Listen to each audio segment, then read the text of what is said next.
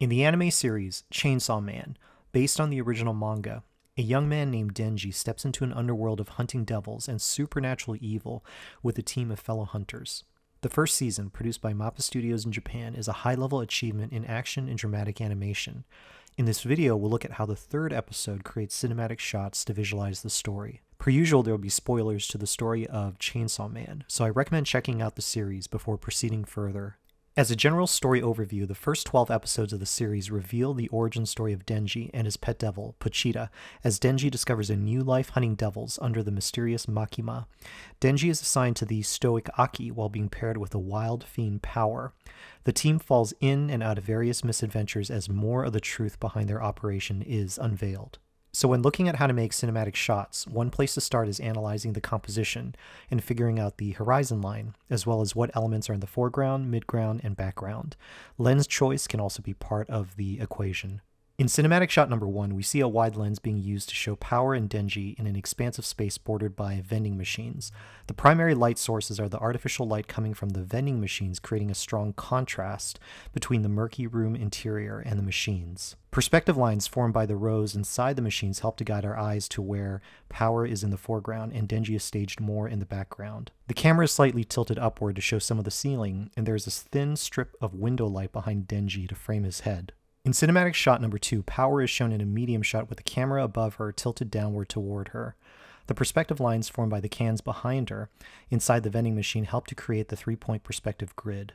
Power is mostly backlit by the artificial light inside the vending machine, so there is some fill light bouncing upward from her surroundings to light her somber expression. The camera lens could be close to the naked eye, so it might be around 50mm or a little longer than this metric. In cinematic shot number 3, the camera is placed high above the characters, tilted downward, with a wider lens to create a down shot. We see the perspective lines formed by the vending machines, creating the 3-point perspective grid. Power and Denji are staged at opposite ends of the frame, possibly implying some of the emotional and relational distance between them at this point in the story. Most of the lighting in the scene still is from the artificial light in the vending machines, helping to create a slightly surreal feel inside this space. In cinematic shot number 4, we see Denji and Power in an office space, with both of them close to the center of the frame. The camera has a wide lens and is around their eye level. We see the window with Venetian blinds behind Denji and Power, forming a framing rectangle around them. Perspective lines informed by the furniture and wall posters help us to get a sense of spatial depth in this room. The background is slightly out of focus, drawing our eyes toward Denji and Power, who are in focus.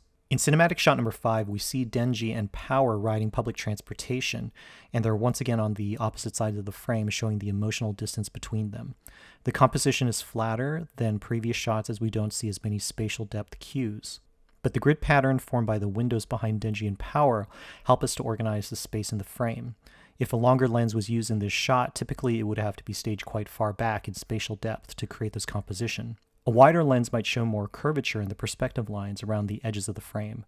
Primary lighting in the scene is coming from the outdoor sunlight, pouring in through the windows from the top, keeping Power and Denji in some shadows.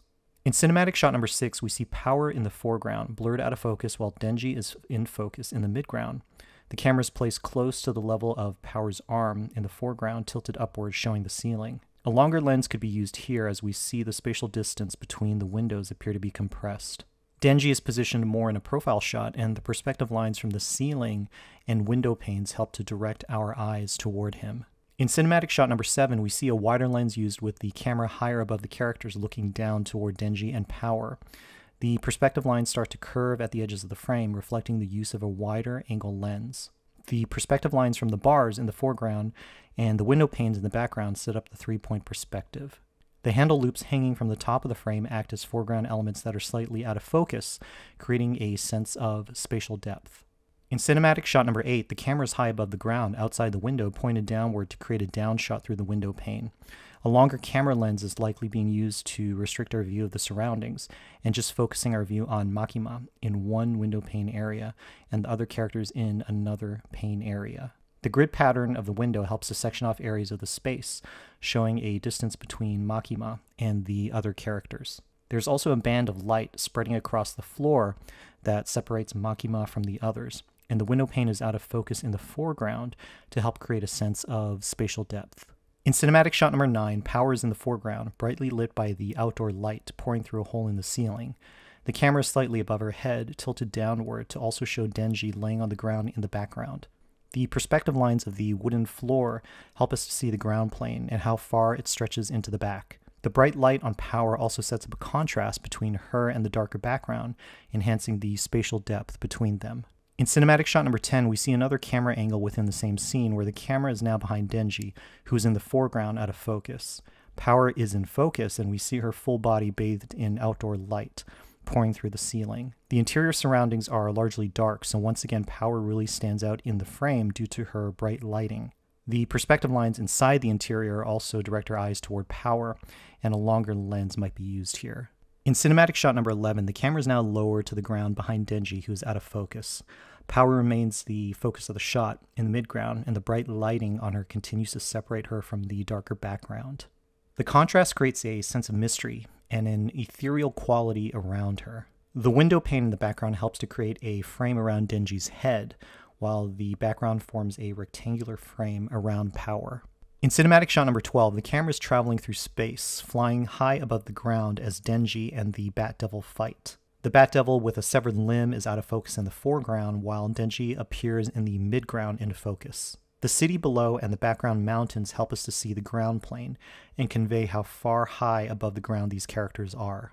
In cinematic shot number 13, Denji lays on the ground in the foreground with his attention directed toward an innocent woman in the background. Debris and dust clouds form framing elements around both characters, conveying the sense of chaos caused by the fight, but also helping us to direct our eyes on where to focus. At this story beat, the most important information is Denji telling the woman to flee the scene. In cinematic shot number 14, we see a shot with extreme perspective as Denji preps to attack the Bat Devil. Denji's arms and chainsaw blade are stretching toward the camera lens and are distorted in proportion, possibly indicating a wider camera lens being used. Denji is placed in the lower right corner of the frame to give enough room to stage the extreme perspective of his arms and the chainsaw blade. This extreme perspective creates a heightened sense of dynamic action and urgency that creates tone and atmosphere for the fight. So overall, these technical descriptions of each shot helps to break down the elements of what makes them cinematic. The language of film as shown in composition, lens choice, and camera movement are well executed in this episode to heighten the drama and action.